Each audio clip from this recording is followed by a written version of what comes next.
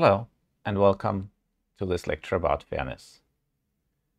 So fairness has been in the news quite a bit, and for good reason, right? Because if our data has issues, if our models have issues, and if we start to automate human decisions, then any problems that could be inherent to the models, to the data, will actually then get codified in algorithms and affect a large number of people. There's this very admittedly silly joke about if you want to do stupid things, well, you use a human. If you want to do it many times, you use a computer. And well, to some extent that's true. And not just stupid things, but also things that are maybe undesirable. So this means that as machine learners, it's our responsibility to use the best of our knowledge and our best talent to design models that actually are fair and that don't harm people. So let's look at some examples of where people thought that models were unfair or that something unfair was going on. So if you look at the UC Berkeley student admission rates, right?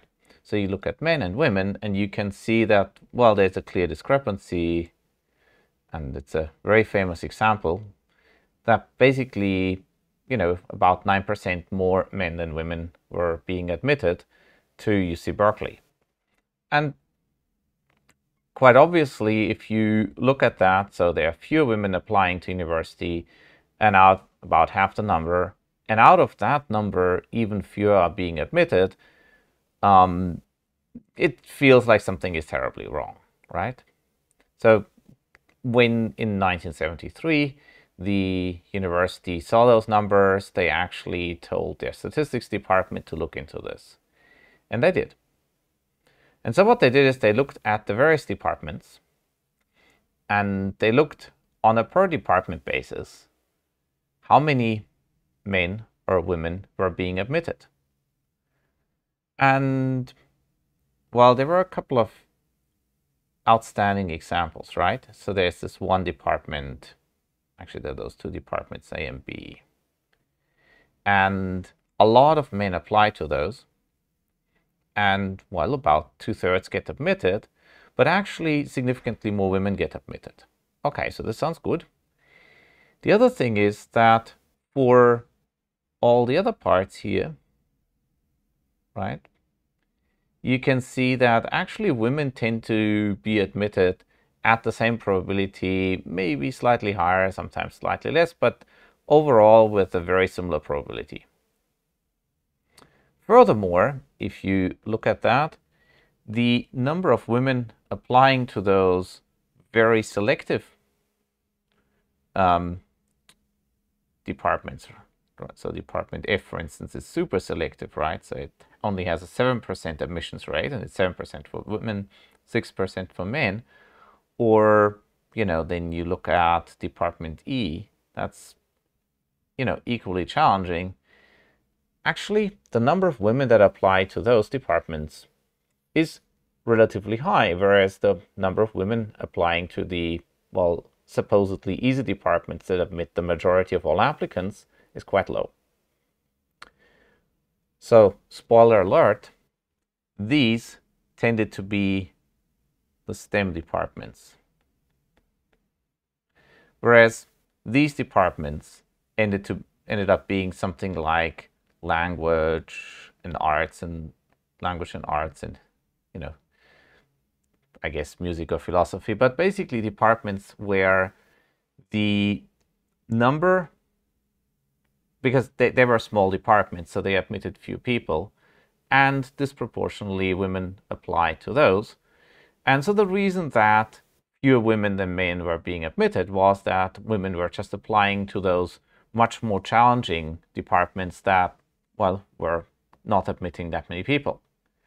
And so in aggregate, therefore, there were a smaller fraction of women than men admitted, and no bias was found. So what this shows you is that, first of all, if you have such a discrepancy you absolutely need to look into it. These are numbers that, at first glance, should make everybody uncomfortable.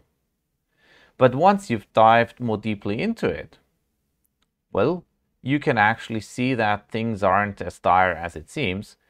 And in fact, everything is quite reasonable.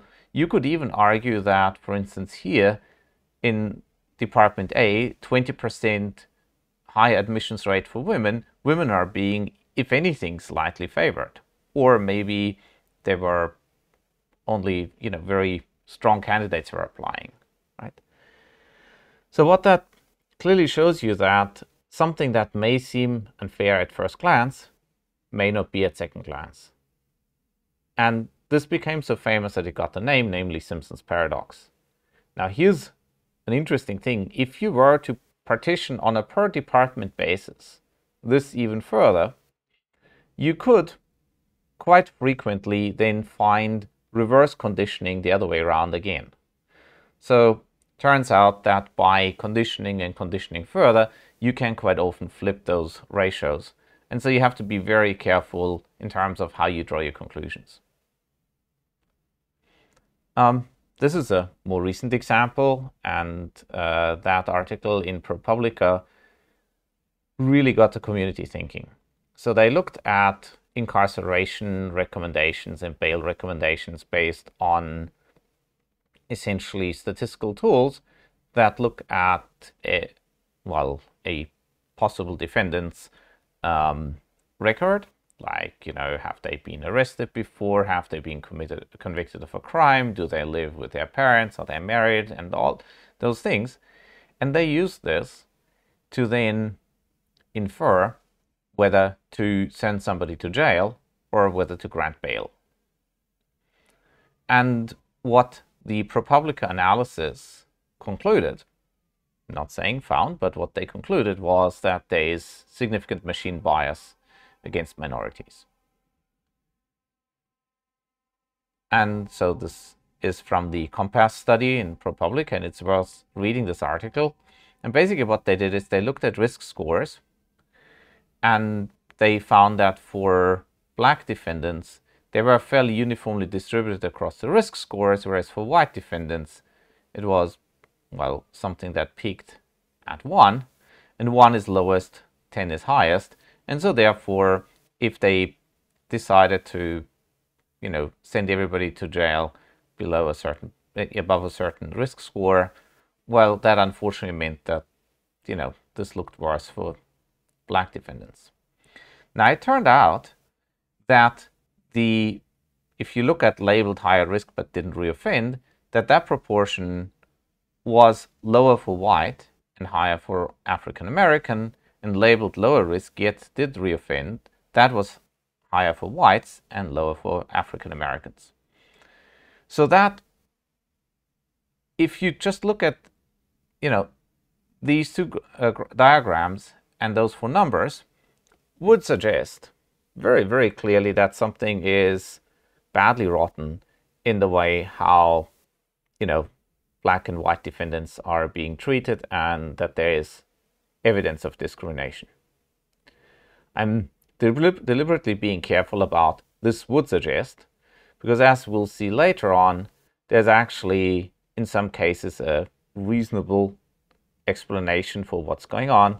But for that, we need a lot more statistical tooling to really analyze this and understand.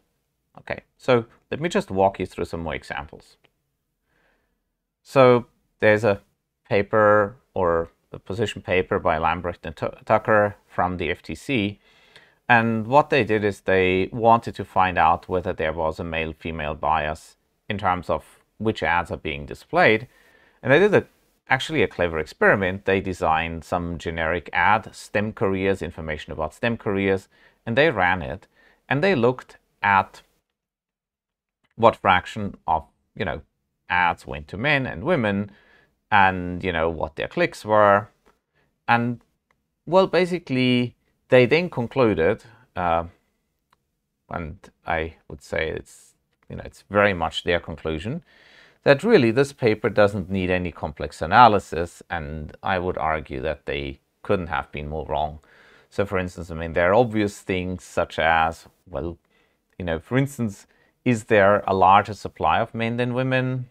You could immediately see that if that were the case, then yeah, okay, more men than women are being shown ads, right? So for instance, if men happen to, surf the web more while they're working, whereas women are working diligently, then, or, maybe are homemakers, then, that would immediately tell you that there's a much higher supply of a male audience in terms of, that could potentially be shown the ads. There could be other reasons. So basically, it's very easy to find discrimination, right, and bias, but it's not that easy then to actually perform a conclusive analysis. So I don't have all the data that went into this analysis, but I can very much tell you that, and this is really cut and pasted from their slides, so really this paper doesn't need any complex analysis. Well, it may or may not be true, but I think it does deserve some more complex analysis. Here's another example. This is more thoroughly researched, so bias in lending, and if you follow the link, it's a fairly detailed analysis about, whether, depending on ethnicity, you were actually being granted or denied credit. And well, this matters because if you want to, build up wealth, one of the most effective ways of doing so is if you buy some property, because then you essentially can live there without paying rent, and you have all the tax savings from not having the rent money taxed. Essentially, you can tax deduct the interest there. So there are lots of tax reasons why it's advantageous to own rather than to rent, at least in the United States. And so therefore, if you are in a minority and, well, at the same credit score, while your credit is being denied more frequently, you could conclude from that maybe there's bias. And I'm saying maybe because the story is actually a little bit more complex, right? So what they did is they actually didn't just look for, lending at the, credit rating, but also what collateral is available, what the debt to income ratio is. And then, so they actually looked at, why, credit is being denied or approved. And it's clear that, for instance, the debt to income ratio, plays a role for some demographics, right? Like if you're Asian or Pacific Islander, also the collateral plays a clear role, right? So if you look at that, for blacks, for instance, and Native Americans, it's lower than for whites. And that may also factor into it. So what I'm getting at is, besides the credit rating, there is a number of other factors that play a role in deciding whether essentially a loan is approved or not, and whether there is truly bias in lending. A proper study would require that you look at those attributes. So for instance, what may happen is that due to generations of racism and also discrimination, you may have a situation where a minority has less, well, basically collateral available just because their parents were poor. So now if you go and apply for a loan, well, then you're probably also poor. You can't put up a large collateral. As a result of that, well, you're not going to get the loan even if your credit rating is high, because the bank isn't satisfied that they would have enough collateral to, have recourse if you cannot pay. Now, this is now, so in this case, the cause isn't the racism of the lending approval algorithm, but it has to do with a long-term discrimination against certain groups, which unfortunately then perpetuates inequalities in many cases over generations. Okay, let me give you an example where this actually happened. So redlining was a very clearly racist strategy for keeping, in this case, African Americans out of wealth. So this is in the 1930s. Location was basically used to approve credit, and they basically decided that those red regions, hence redlining, so these regions here, right, and here, actually a lot of those were inner city regions, this is in Philadelphia, that they were not supposed to be given credit, whereas some of the outskirts, right, so these areas here, you know, it said, you know, best or still desirable, they were given credit. And in many cases, the decisions as to how to label this were made based on just a racial markup. In other words, if the area was almost entirely white, then it was, you know, the best neighborhood. And if it was mostly African American, then it was a hazardous neighborhood. And unfortunately, the banks then used this information to decide where to give credit. And unfortunately, if you don't have credit, then you cannot invest in the neighborhood declines. And so you would say, well, okay, this was in the 30s, we're way beyond that, well, we are way better, and it's, you know, 90 years later. Well, it turns out that these things can do damage even almost a century later. So if you look at the fraction of African Americans in a neighborhood, and you look at the amount of lead poisoning in that neighborhood, you see that for whenever you have a high fraction of African Americans, then that percentage of lead poisoning is high. So how does that relate to what I just mentioned before about redlining? Actually, it's quite serious, because what happened is that lead poisoning comes from lead paint. And to abate lead paint, to remove it, to replace it with something else, to maybe replace the entire house, requires money. And it turned out that since in those neighborhoods it was hard to get credit, they didn't invest, or rather were not able to invest in these measures. So the lead paint stayed on, and even in 2017 there are still quite a few neighborhoods with houses with lead paint. And since the demographic markup of a neighborhood doesn't necessarily always change drastically, at least many traditionally African American neighborhoods remain that way even 80, 90 years later, it just so happened that the poorest neighborhoods that were most discriminated against almost a century ago were still at a disadvantage now, and this is why you see the lead poisoning. And you would probably be able to see similar statistics for other attributes. What I'm trying to tell you is that there is a lot of responsibility and a lot of damage that you can do if your algorithms are inappropriate.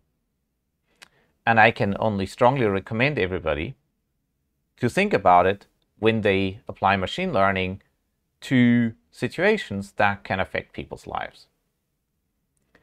Now, what you can clearly also see from the statistic here is that, well, it's not that the lead is discriminating against African Americans, but basically injustice was done a century ago, or maybe over, you know, many decades, up to a century ago. And that now still has effects now. Now, the fair thing to do isn't necessarily one that you can fix with statistics. This is a political decision, and this is not a political science lecture, so it's not me to, you know, recommend one way or another. But basically, what I can at least tell you is that you really should take these issues very, very seriously, because if you don't, you can do damage for generations. There's a lot of reading material that went into those slides. I've pulled out some of the more relevant ones. Probably the very best one is the ICML 2019 tutorial from Corbett, Davis, and Girl. I've actually quite liberally borrowed some slides from that. You should really go through their full tutorial. It's like a 3 hours lecture or so. There's a really great review paper from 2018 from Hutchinson and Mitchell. And essentially what they've done, and this is great scholarship, right, is to draw the connections between the fairness research now and what happened about 50 years ago when a lot of those questions were being raised. So remember, this is 1960, 1970. Remember, Simpson's paradox was 1970. And what they show is that even then already people realized that different criteria and requirements of fairness are not always compatible with each other, and that sometimes you need to, be, considerate as to what you want, but also that looking at the impact, at the outcomes of, these decisions is really important. There's a nice paper by Fazlpour and Lipton, and it's, well, somewhat machine learning and somewhat on the political philosophy side. It's actually quite a refreshing take in the sense that it argues that you need to actually look at the specific problem at hand rather than postulating idealistic in the criteria for what amounts to being fair or not. And that if you do the latter, you may actually entirely miss the unfairness, or at least you will not be able to fix it properly. And there's one more paper by Wachter, Mittelstadt, and Russell. And if you have a second degree in law, you should really read this paper. It's basically written by some legal scholars and machine learners. Again, it's a really strong paper.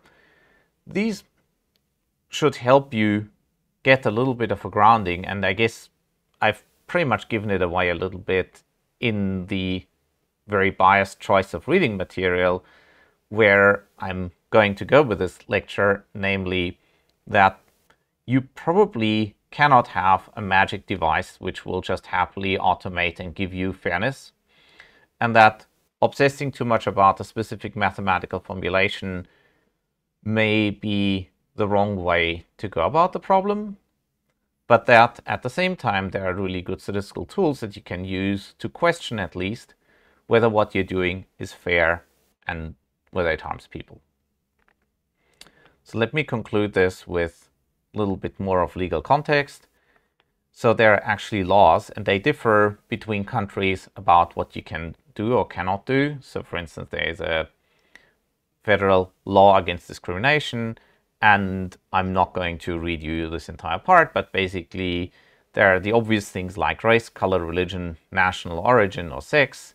Later on it was also added, age was added.